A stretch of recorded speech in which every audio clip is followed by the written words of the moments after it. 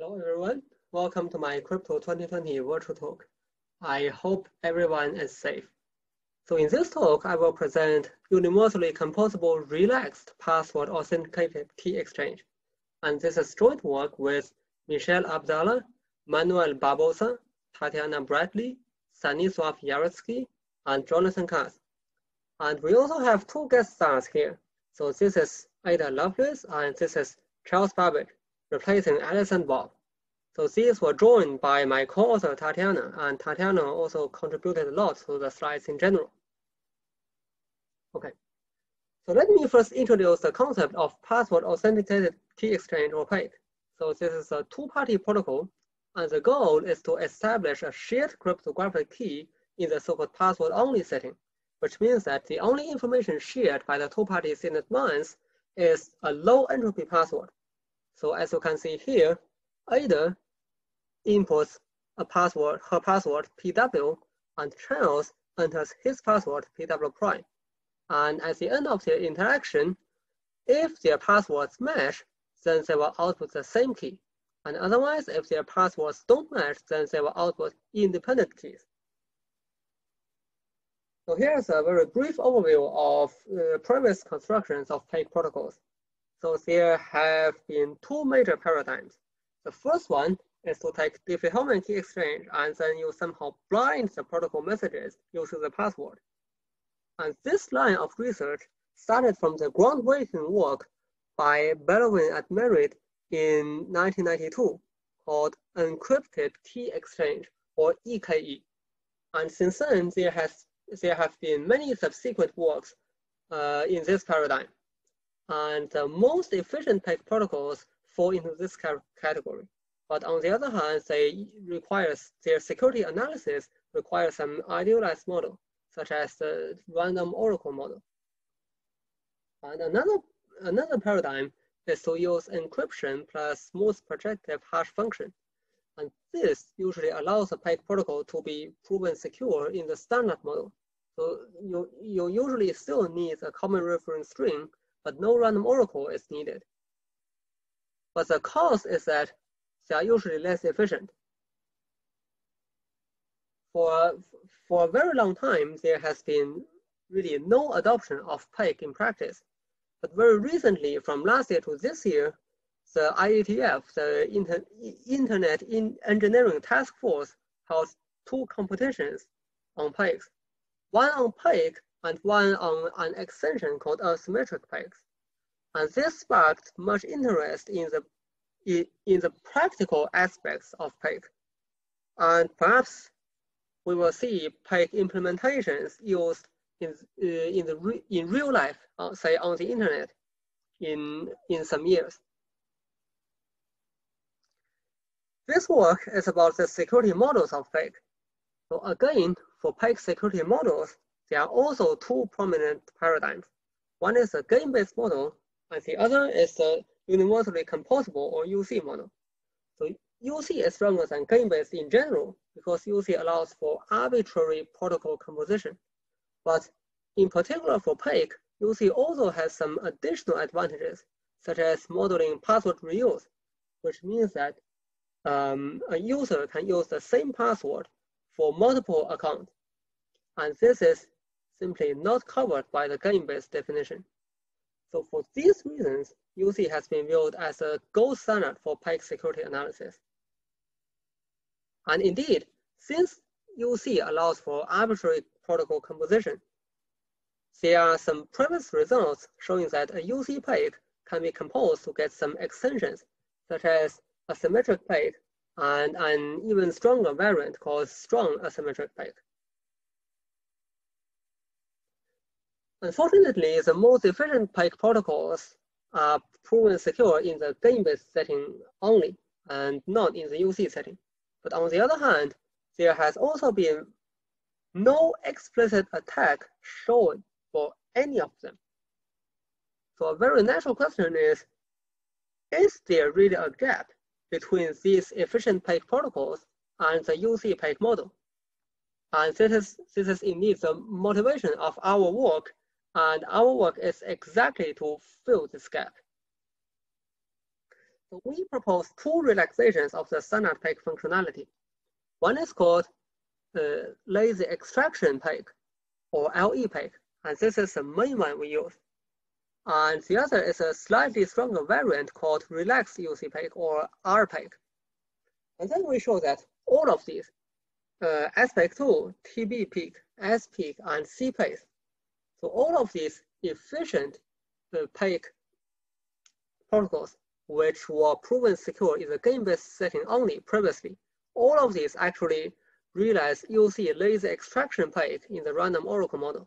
So in other words, we show that they are actually UC secure as long as you are willing to slightly relax the UC functionality itself. And third, we show that standard key confirmation converts a lazy extraction peg to the stronger relaxed peg. And finally, we also do a sanity check that any UC relaxed peg is game-based secure with the so-called perfect forward secrecy property. So even if the peg functionality is relaxed, it still implies the basic game-based security. So our key observation is as this. In an active attack, the standard UC peg functionality requires the simulator to extract the password, to extract the adversary's password before the session completes. So that is before the attacked party outputs a key. So if we take a look at the standard UC peg functionality, so here this picture is directly copied and pasted from the original paper, which proposed the standard UC peg functionality. So as you can see here, the test password query corresponds to the simulator extracting the password, the adversary's password. And this query will be ignored by the functionality unless the protocol session is fresh, and it is fresh only before the session completes. So again, this standard UC peg functionality requires that the extraction of the password must happen before the session completes. So now we can take an example and see why this aspect 2 protocol does not seem to realize the standard peg functionality. So this is a one-round protocol, and the only messages sent during a session are the group elements X and Y. And if you look at how X and Y are computed, they are Peterson commitments of the password, which means that the password is information theoretically hidden, and there's simply no hope to extract the password during the online session. However, after those online messages X and Y are sent, if the adversary wants to get, say, Ada's key, then it needs to make a random oracle query at the end, which can be seen by the simulator. So maybe the simulator can extract the password after the online session completes. So to summarize, the simulator cannot extract the password during an online session. And that is why aspect 2 doesn't seem to realize the standard UC peg functionality. But there's still some hope that the password can be extracted afterwards. And indeed, this is exactly the idea of our relaxation of the UC peg functionality. That is, to allow the post-execution password extraction. So even after all protocol messages are sent and the honest party already computes its key, the simulator can still extract the password by observing the adversary's local computation, such as the random oracle queries. And as in the standard UC peg functionality, we require that for a session, only a single password can be tested. But the difference is, the difference with the standard functionality is that here, the password test can be done either during the session or after the session completes. And what will happen in a late password test? So we recall that we have two relaxations. So in this lazy extraction peg functionality, the ideal adversary learns a session key, which is real if the late password test is real. If the late password test is correct, and otherwise it is random. So in the stronger relaxed peg functionality, the ideal adversary only learns whether the late password test is correct or not. As you can see, relaxed peg is indeed stronger because the adversary learns less information. So here's the details of our relaxations of the UC peg functionality. So first of all, if the adversary wants to do a late password test, then it needs to register the late password test during the session. And secondly, in the late test password query, which reflects the post-execution password extraction, the ideal adversary may learn a key here, as in lazy extraction peg, or learn a bit whether the late password test is correct or not, as in relaxed peg. So now we can look a little bit closer on how exactly the simulator can extract the password post-execution in, say, aspect 2. So we prove that aspect 2 UC realizes the lazy extraction peg functionality in the random oracle model under the gap diffie-Hellman assumption. And we stress that the reduction here is tight. So now let's say that Charles is the adversary, and Ada needs to be simulated. So first of all, there are two random group elements in the common reference string, M and N. And because it is the simulator who sets the CRS, of course, the simulator can know the discrete log of M and N. And secondly, the simulator also needs to simulate the protocol message of Ada, which is the group element X. So recall that X is the Peterson commitment of Ada's password. So at this point, the simulator doesn't know Ada's password. And this X is a random group element. So what the simulator will do is to just sample a group element uniformly. And again, the simulator knows the discrete log of X. So now the simulator has three trapdoors, the discrete logs of M, N, and X. If the adversary wants to learn the session key of Ada, then it needs to make a random oracle query here, because this is how Ada's session key is computed. So now, in particular, the input of the random oracle contains the password and also a group element here and here.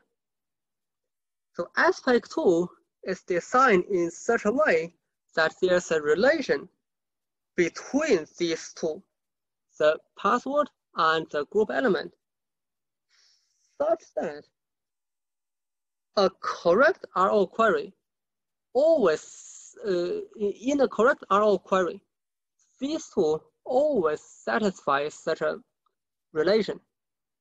And this relation can be checked given all these three trapdoors. So what does this mean?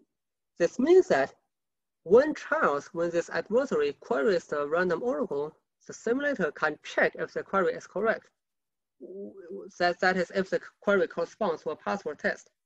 And if this is the case, then the simulator can extract the password guess. So why does it only realize the lazy extraction peg functionality? So this is because the simulator, after extracting the Ada's password, it really needs to learn the key from the functionality in order to program the random oracle.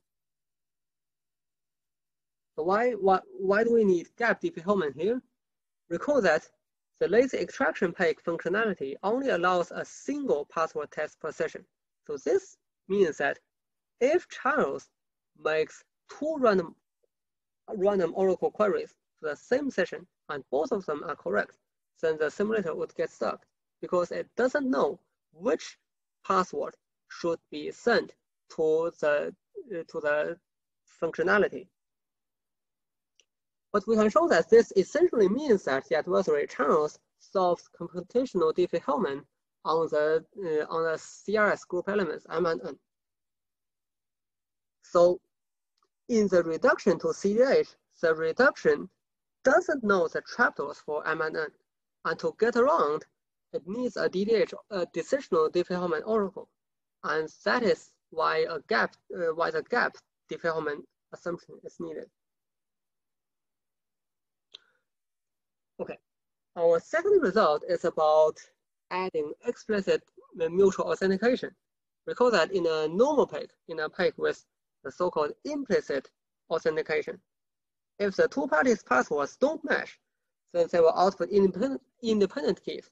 But here, the difference is that if the passwords don't match, then the parties will just abort. So we show the results that UC lazy extraction peg plus standard key confirmation yields a stronger UC relax peg with explicit authentication. So how is the key confirmation done? So you just use the lazy extraction peg output, small k here, and you derive an authenticator called tau here, and then you exchange the authenticators. And after you receive the authenticator from the counterparty, you check if it is correct. And if it is not correct, then you abort. Okay. So now let's see on a very high level why this theorem holds. So this is because if the adversary doesn't do a test, do a password test on the correct password, then the adversary simply cannot come up with a correct authenticator. And since the lazy extraction peg key, so since this key is hidden, the honest party will just abort. In other words, if the honest party doesn't abort, then the adversary must do a correct password guess, which allows the simulator to extract the password. And unlike aspect 2, here the simulator doesn't really need a key to program the random oracle. Learning whether the password test is correct or not is sufficient for computing the final session key. So we get an R peg, which is slightly stronger than LE peg. And there are some subtleties here which prevents this to realize the standard peg functionality. So roughly speaking, this is because the adversary can make a late password test even after a session aborts. Furthermore, we also do a sanity check here involving game-based peg security notion and the property of perfect forward secrecy, or PFS. So recall that perfect forward secrecy means that even after a party corruption, all previous sessions are still secure. So we show that UC relaxed peg implies both game-based security and PFS. And the proof of this fact is very similar to the previous results that the standard UC peg functionality has this property. And we also show that the weaker UC lazy extraction peg, it also implies game-based peg security and a weaker form of PFS. We measure some related work here. There has been some previous work modeling this post-execution extraction nature in UC. First, in the context of another primitive called oblivious pseudo-random function, and then in a symmetric peg. And there's the concurrent work by Shoup, which shows that SPEC2 with key confirmation actually realizes a functionality which is essentially equivalent to our relaxed PEG. And the difference is that our analysis is done modularly. So first, we analyze the plain SPEC2 as a lazy extraction PEG, and then we add key confirmation to obtain the stronger relaxed PEG. And we also analyzed some other efficient PEG protocols. But on the other hand, Shoup's analysis is based on a slightly weaker assumption than ours. And finally, there is the very recent result, which shows that encrypted key exchange, the first PEG protocol ever proposed, already realizes the standard UC PEG functionality when the encryption scheme is some specific ones. But regarding the computational costs of their protocol and ours, there is some trade-off in the comparison. And at this moment, it is not completely clear which one is more efficient when implemented. And also, their security reduction is not as tight as ours. So in conclusion, we show that practical PEG protocols are actually UC secure, as long as we slightly relax the standard UC PEG functionality to lazy extraction PEG.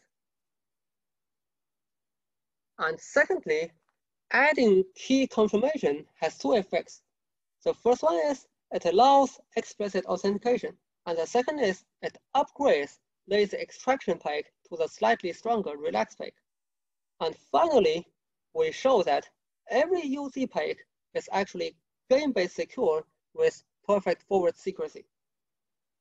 There are many interesting open questions, and here I only want to mention one of them.